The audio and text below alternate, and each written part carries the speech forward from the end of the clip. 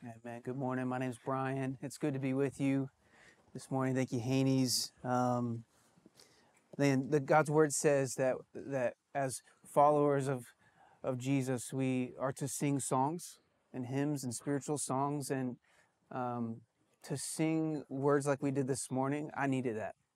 Like I wrestling with the things that we wrestle oftentimes in my own head, doubt or discouragement, to hear my brothers and sisters sing along with me, to trust in him, to believe in him and in his faithfulness. And so here at Bedrock, we look to sing the word of God, to preach the word of God, to teach it, to pray it. And today we'll be in Joshua chapter 20 and chapter 21. So we're going to be in two chapters.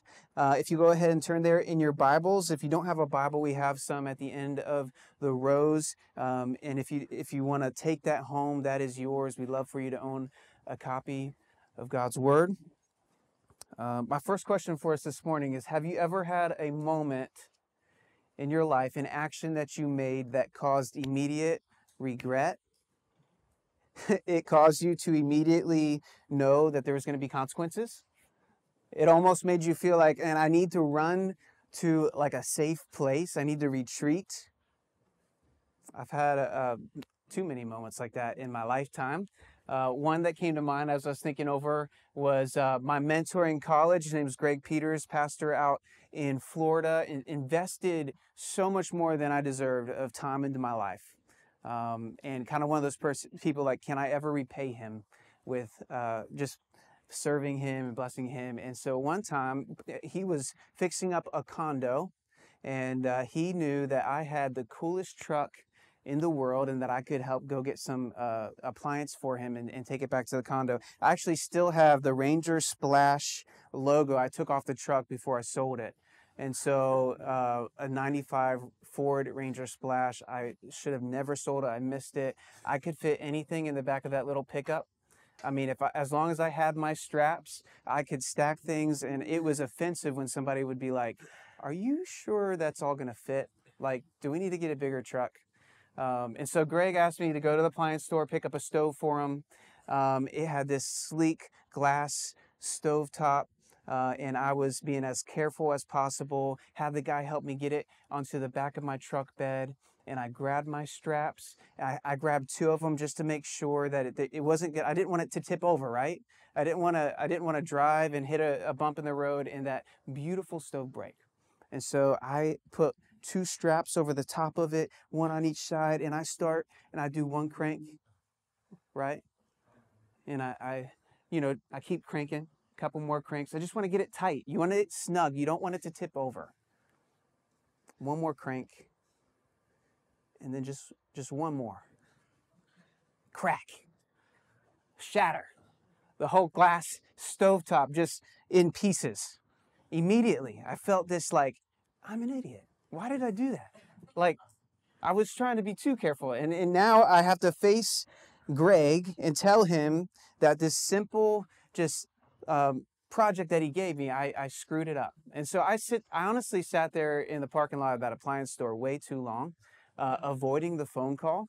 He's a nice guy. There was nothing, he wasn't going to be unkind to me about it. I just felt the weight of it. And I called him. He said, B, did you do it on purpose? And I said, no. He said, then don't worry about it. So he was very, very gracious.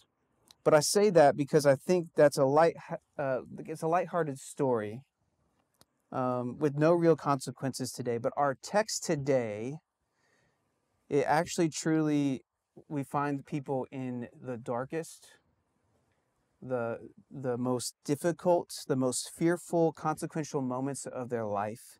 To be specific, our text today talks about people who find themselves accidentally killing another person, and then having to retreat, having to find shelter, feeling the guilt and the weight of that. And that they would go and that God would establish these cities of refuge for protection, for them to be able to go and plead their case, and that in that city they'd be protected from the avenger of blood, from the death of their family member. It's a place where mercy would be found. You see, today we're talking about this biblical idea, this beautiful truth, this idea of the word refuge. That refuge can be described as a safe retreat, a place of safety and rescue in the middle of trial. In the Old Testament, it's described as a high rock, a secure dwelling place, and a place to flee. And isn't that what we all long for? If we're honest with ourselves, this is where we find ourselves spiritually. We're going to see this in the text today, that we go and we run and we try to find refuge in everyone and everything but God. And deep down, we know we are strapped down like that stovetop under the weight and the guilt and the pressure of our sin towards God, deserving only of death as punishment, feeling broken and shattered like that glass, unable to run from the consequences of our own sin, of our own mistakes, of our own guilt, or situations in our life that are too big for us to handle, that knock us down, that cause the wind to be out of us. It's a joy today to say that we find a gracious and a merciful God who offers us refuge in himself. The big idea we're going to talk about today, the 2 points that we're going to see by the end of our time, is that we find refuge in Jesus and we represent Jesus as his royal priesthood. Let's pray. God, I thank you for, this time together this morning already. We're just asking, Spirit, would you lead? I long that we would see Jesus in this text today, that we would see the refuge that we have in you, that we would see what you intended for us to see in your word, in the Old Testament, in the book of Joshua, in the story of your people. God, would you be that same God that teaches us today, that calls us into your safety, into your refuge. God, I know we all come in different places this morning and in a different place in our heart, but God, may we all find that you are the one that we can trust. We thank you for your word today. You got us in your name. Amen. All right, this might not be a passage that we often go to. Maybe you haven't heard a sermon on it before, but I'm excited to jump into it. So if you'll go to Joshua chapter 20, we're going to start in verse 1. And it says, "Then the Lord said to Joshua, say to the people of Israel, appoint the cities of refuge of which I spoke to you through Moses, that the manslayer who strikes any person without intent or unknowingly may flee there. They shall be for you a refuge from the avenger of blood. He shall flee to one of these cities and shall stand at the entrance of the gate of the city and explain his case to the elders of that city. Then they shall take him into the city and give him a place, and he shall remain with them. And if the avenger of blood pursues him, they shall not give up the manslayer into his hand, because he struck his neighbor unknowingly and did not hate him in the past, and he shall remain in that city until he has stood before the congregation for judgment, until the death of him who is high priest at that time. Then the manslayer may return to his own town and his own home, to the town in which he fled."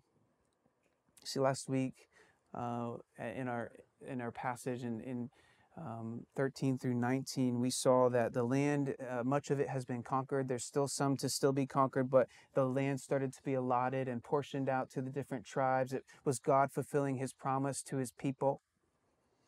And things that we're seeing and that we've been noticing is that God continues to long to live as God's people, that they would be set apart, that the goal wasn't the land, right? The goal wasn't the land, but that God wanted to be with his people and shape them with his love. And he cares more so about who they are becoming than the actions that they take. He's shaping them. And so we're going to see that here today, that the context of this time, this is ancient times, okay? This is different. They didn't have paramedics. They didn't have a police department. They didn't have an easy way to get to a hospital. This society, it sadly had high death rates. And accidents would happen that resulted in death. Things like a tool that Scripture describes flying off a handle and accidentally striking someone. Maybe someone plowing through a field and didn't know somebody was sleeping in the grass.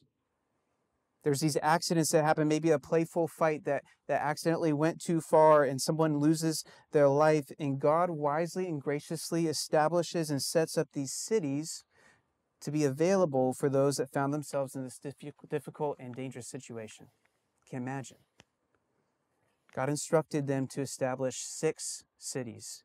You'll see them on the screen behind me, with 3 on the east side of the Jordan River and 3 on the west side of the Jordan River.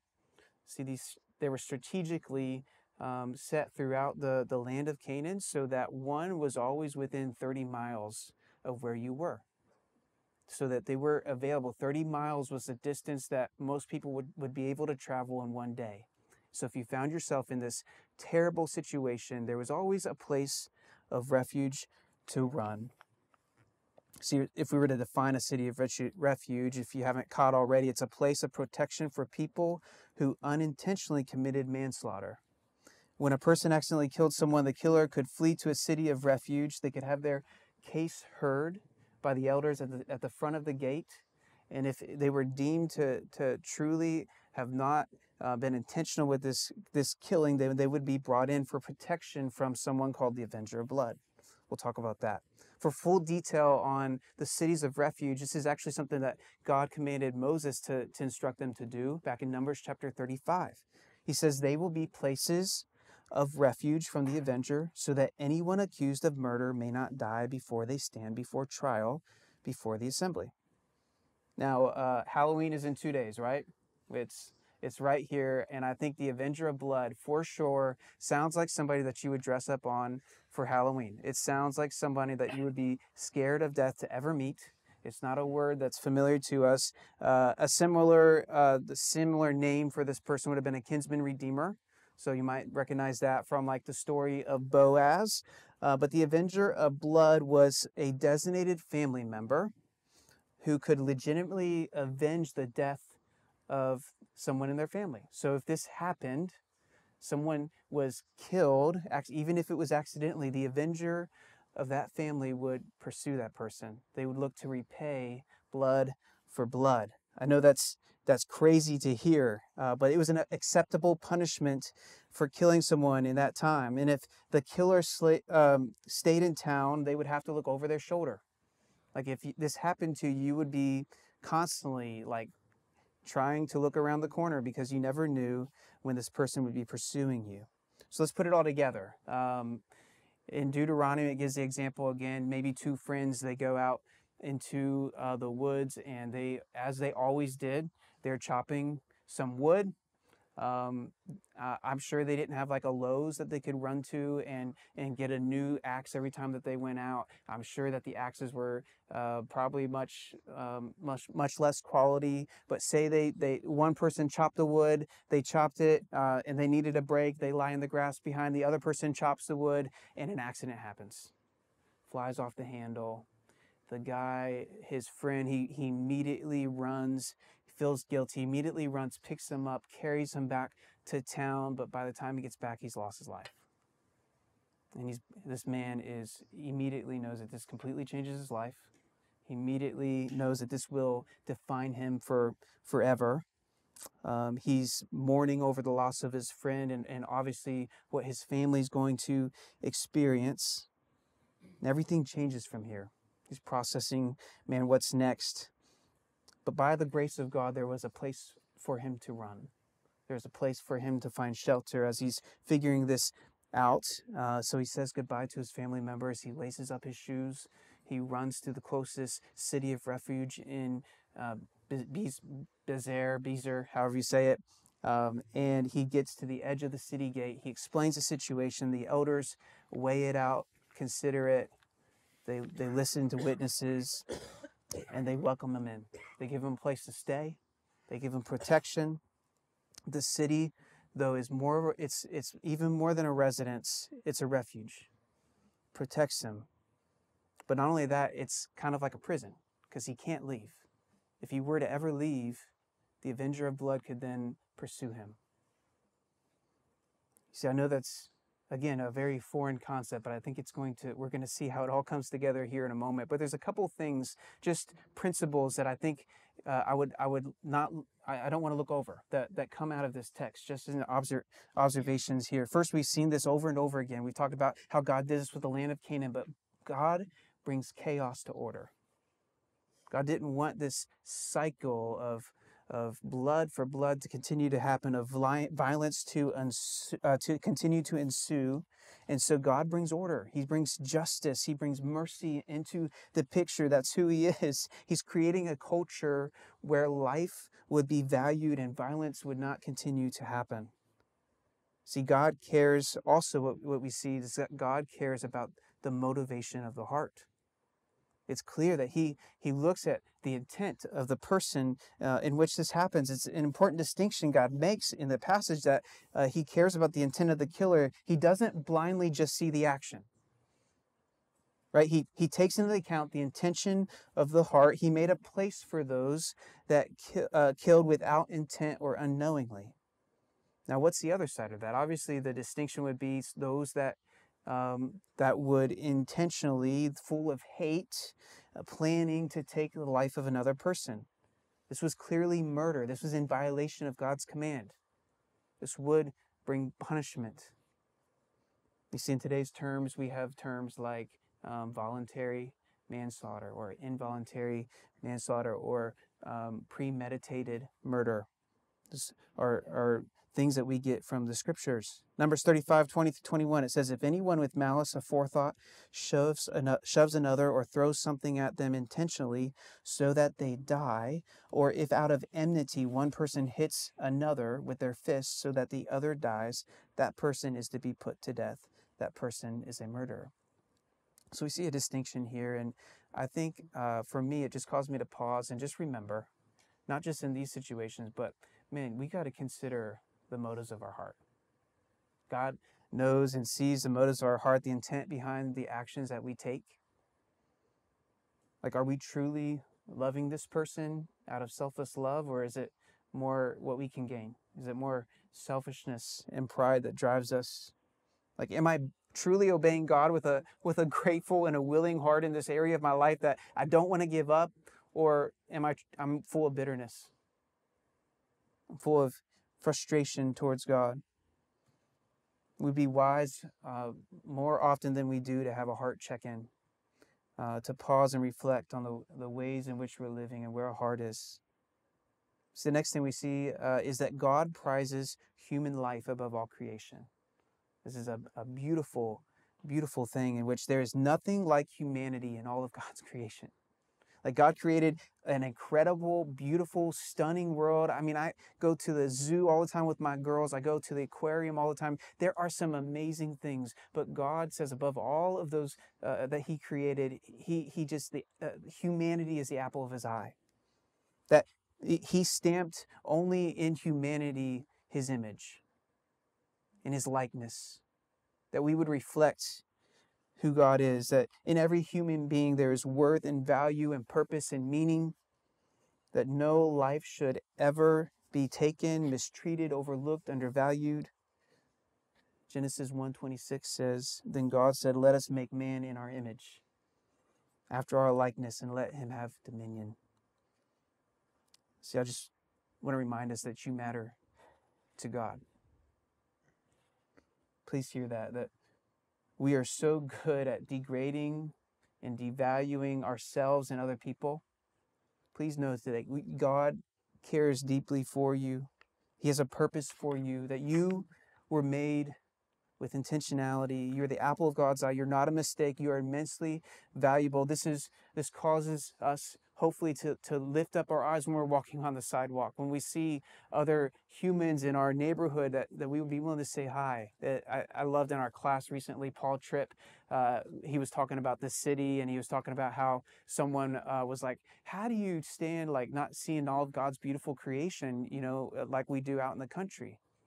And he says, well, in the city, I see God's beautiful creation all over with every person that walks by. I see more of it than anybody. See, as Christians, we should care about what God cares about, and we're called to love people, to fight for the vulnerable and hurting, to share the good news that Jesus restores us This is why it's devastating when we hear things like what happened this past week in Maine and the mass shootings that happen. We would demand justice, that we would pray over the violence in our city, that we would value human life, because that comes from God, our Creator.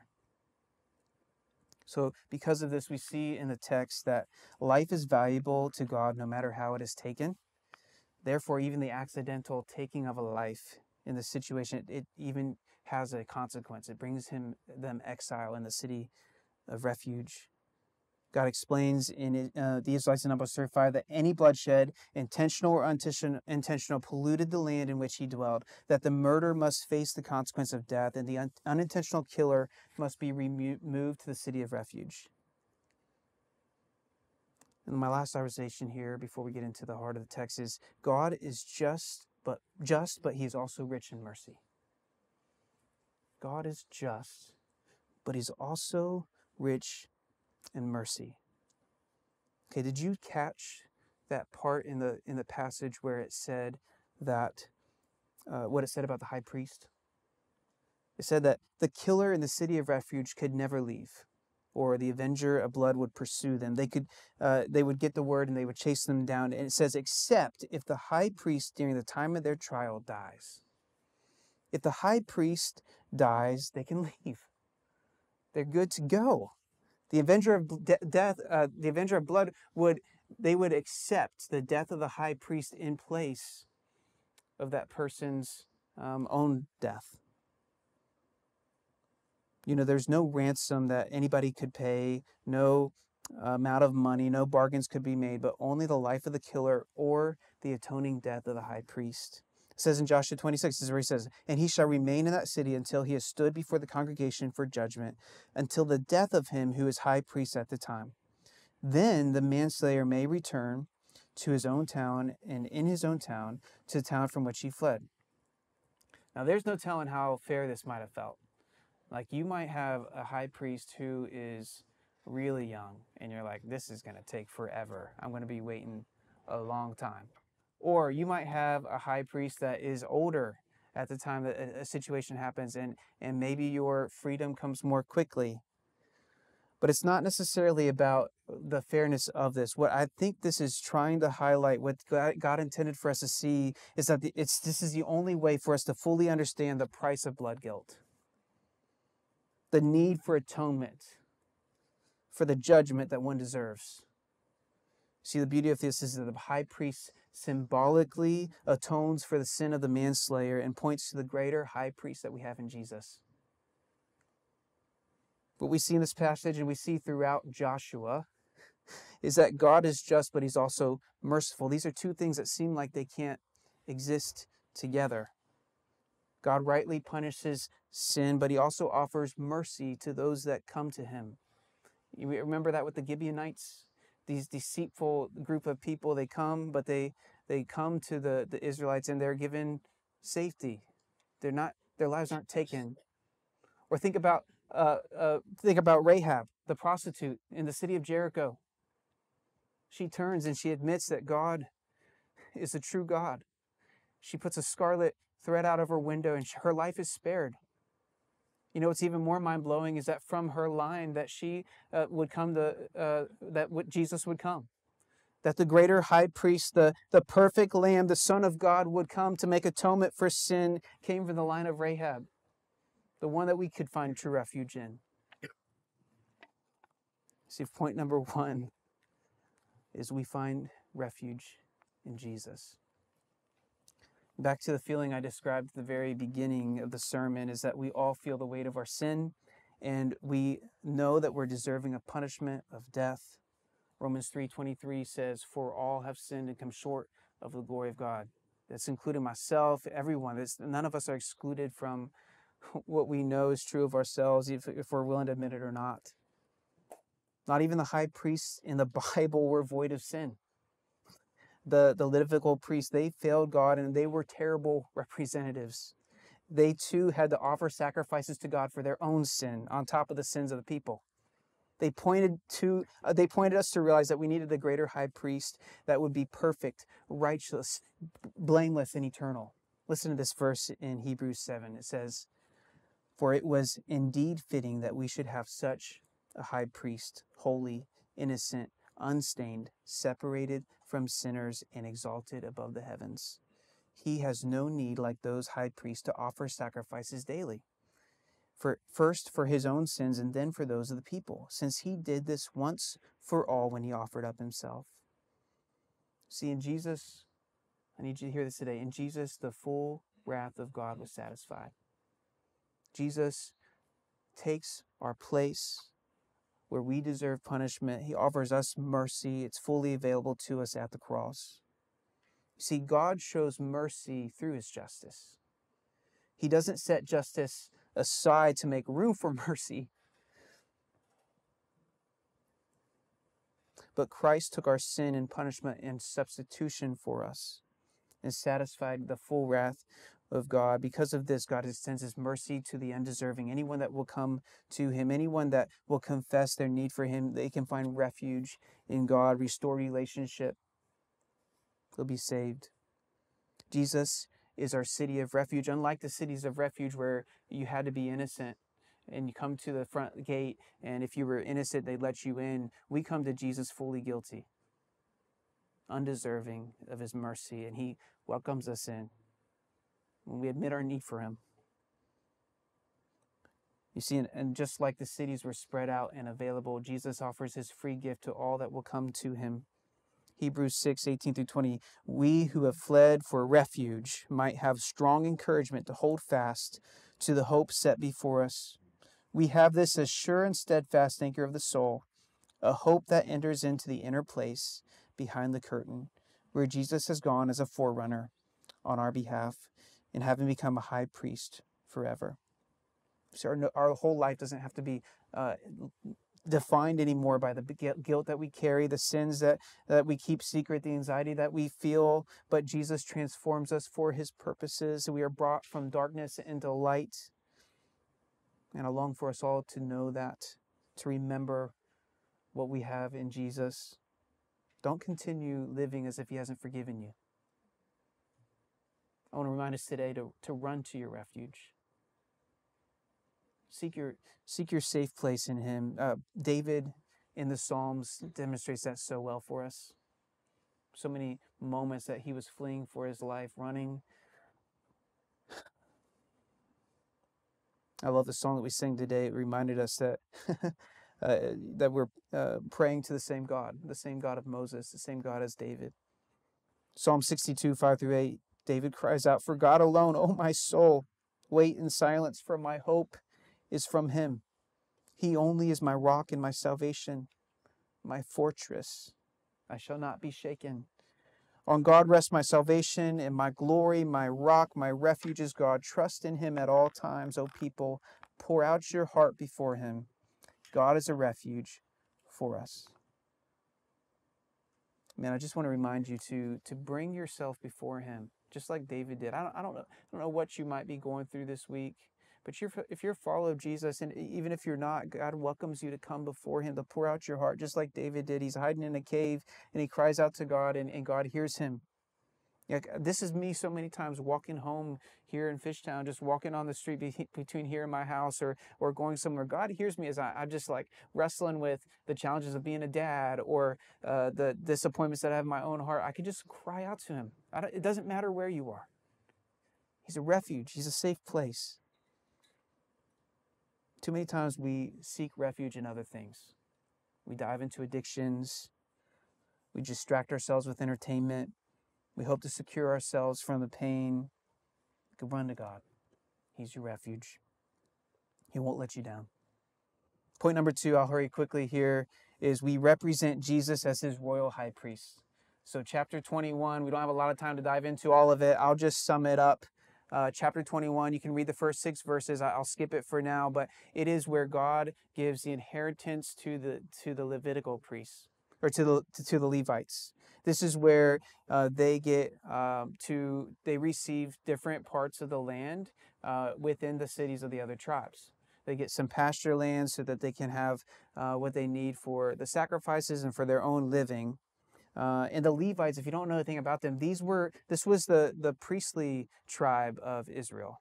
These are the ones that maintained the tabernacle. These are the ones that the priests came, and they were the ones that represented God to the people and the people to God. They were the ones that made the sacrifices to God to appease for the sin. They were vital to ensuring that the people of Israel would maintain worship and relationship with God. You have to kind of ask the question, though, why didn't they get their own land? It feels like kind of short that all the other tribes would get a certain region, but they're spread throughout the whole region.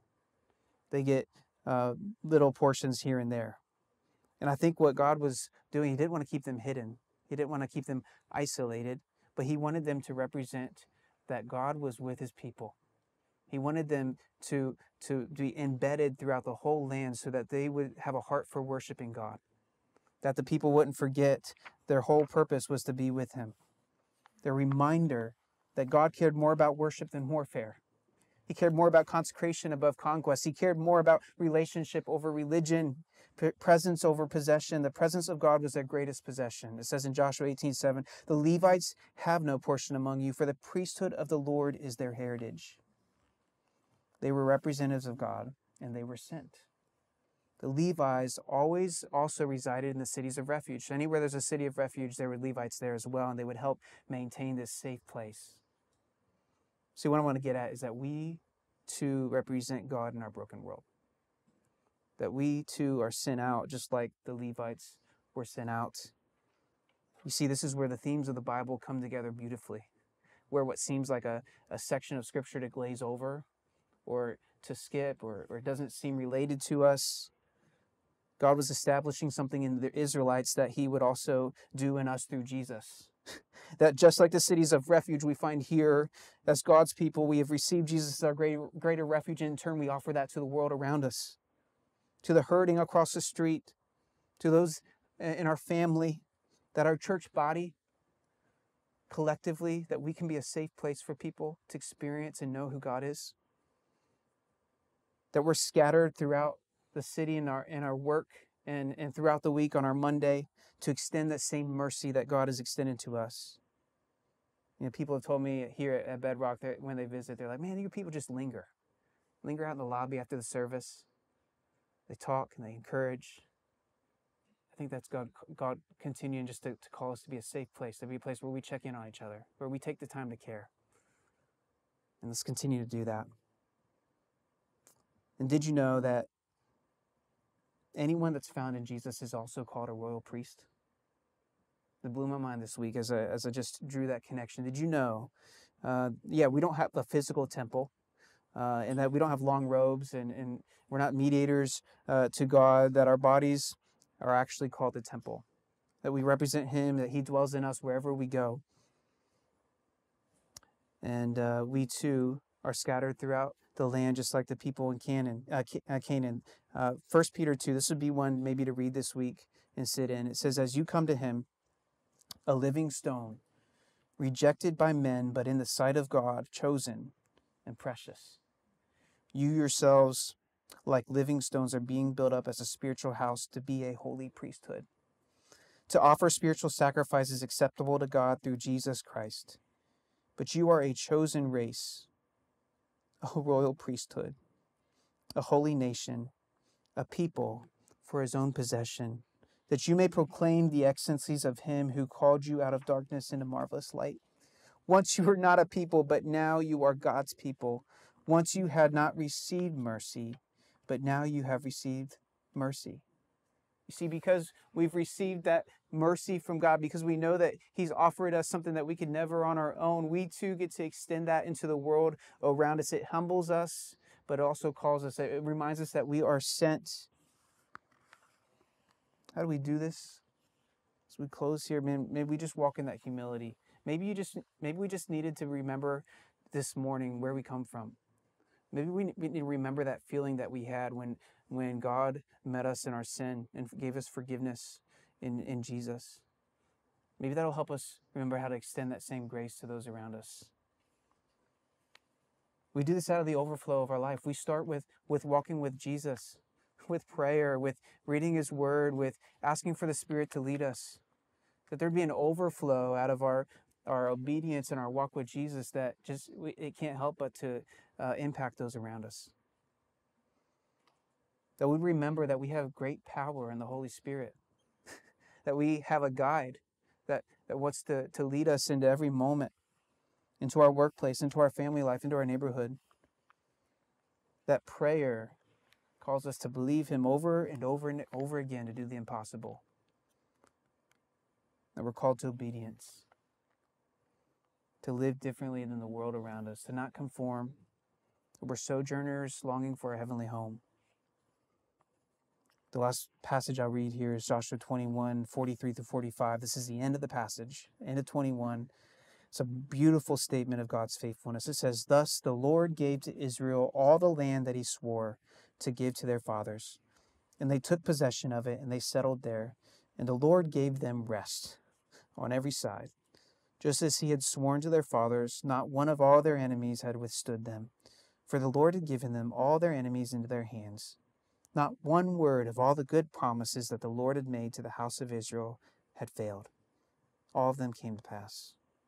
And as we've already been singing over and over again this morning, God is faithful.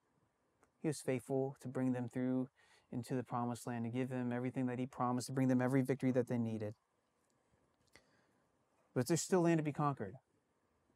I think what really stood out to me, the last thing I would say, is how do we live out as this royal priesthood? How do we continue to be places of refuge as God has to us? See, we have to live. They had the promise of God, but they also needed to live in light of that promise. See, are we living as if every promise that God has made to us will come to pass? Do we really believe that? That God's faithfulness calls for faithfulness in God's people. Believe that God's with you. He's faithful to His promises. Everything that God says about not being anxious or casting your cares on Him, or that He is with you always, that He's returning one day, can give us great confidence to live as His people in this broken world.